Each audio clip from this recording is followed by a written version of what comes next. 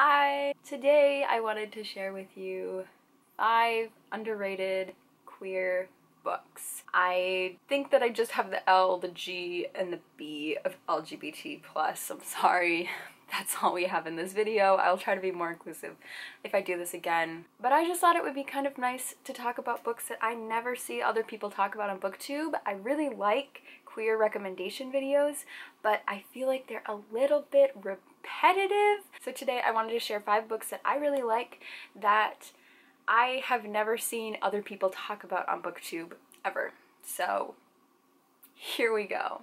The first one is How I Paid for College, a novel of sex, theft, friendship, and musical theater by Mark Aceto. I feel like most people who know me are gonna see me hold this up and it's like really obvious why I like this book. I saw the title and I bought this immediately. It's a very tongue-in-cheek, over-the-top, ridiculous novel about this guy in high school whose father says that he won't pay for his college if he's going to go to theater school, which is what he wants to do.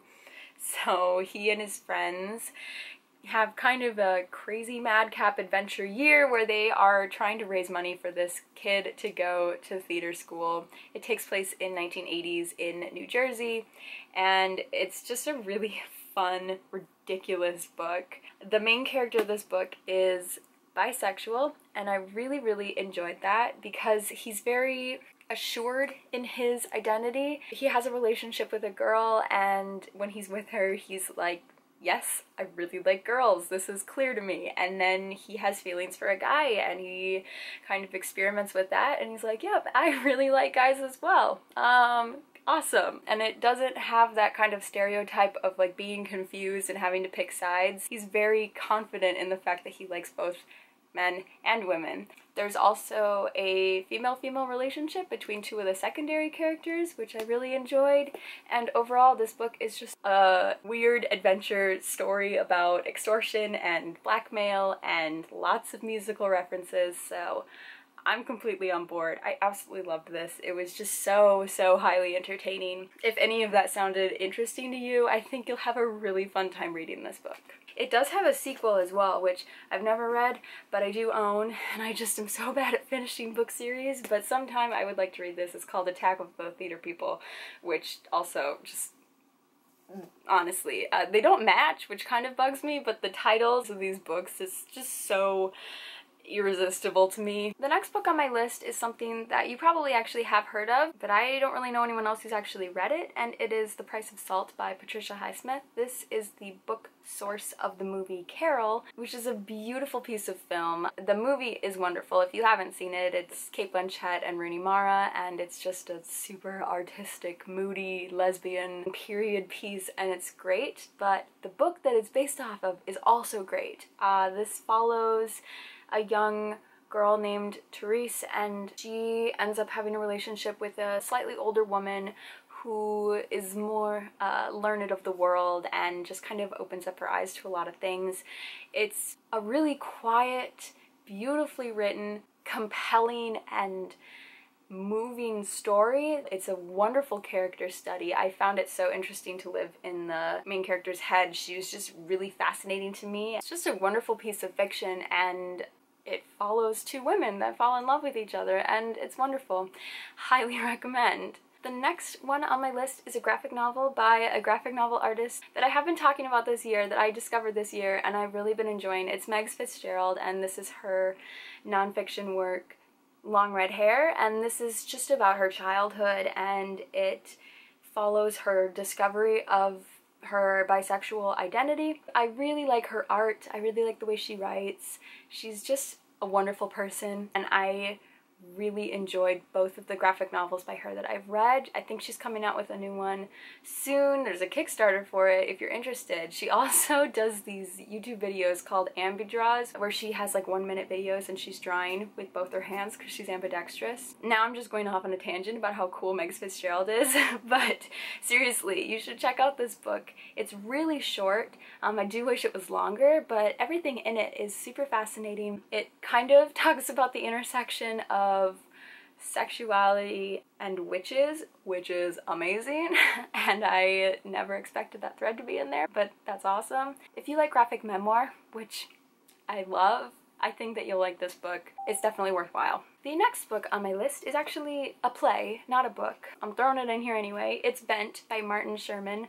This is a book about the Holocaust. It is very dark and heavy, but the author of this book is a gay Jewish man, so I appreciate that he is not like co-opting this story from other people. This follows gay men during the rise of Hitler.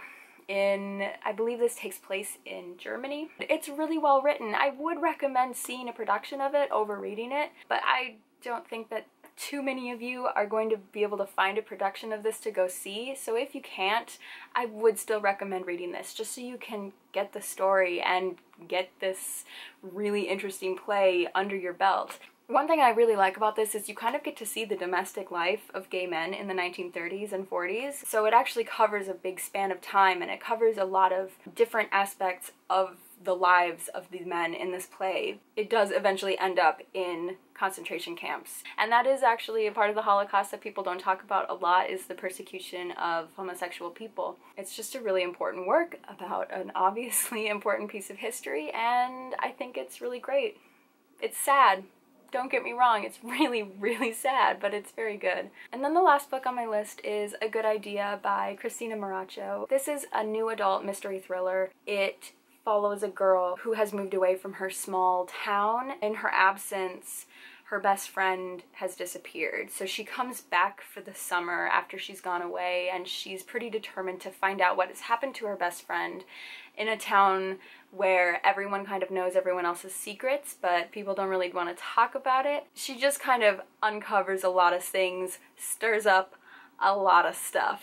I was surprised by how much I liked this book. It was a compelling mystery, not so much of a thriller, but there were definitely intense moments, and I overall just really enjoyed the writing and the storyline of this. It was very engaging. I went into this book not knowing it was a queer book. The main character of this book, I guess you would say, is bisexual. She honestly doesn't ever discuss her identity, but she has a relationship with a guy, and then she also kind of falls for this girl. The main romantic relationship throughout this book is between two girls, and then there's a kind of a secondary character who's also a lesbian, and I just really liked it. It was such a surprise, but very welcome one. It wasn't like a young adult book about coming out or kind of like exploring your identity. The mystery was definitely the forefront of this novel, but at the same time there's a female-female relationship that is very important to the plot, and it's not like a tiny little thread. The focus of the relationship isn't these girls' sexuality, you know? Which isn't to say books about coming out are bad or anything like that. I just need more variety. This just felt kind of fresh and new to me, so I really enjoyed it. I think I mentioned this when I reviewed it as well, but this book reminds me so much of the video game Life is Strange. It has so many elements that are the same as that game, other than the time travel aspect. So minus the time travel, this book is Life is Strange. I'm a huge Life is Strange fan, so I really, really liked that, and I had a super fun time reading this book. I think that's it, so I will see you guys later. Bye!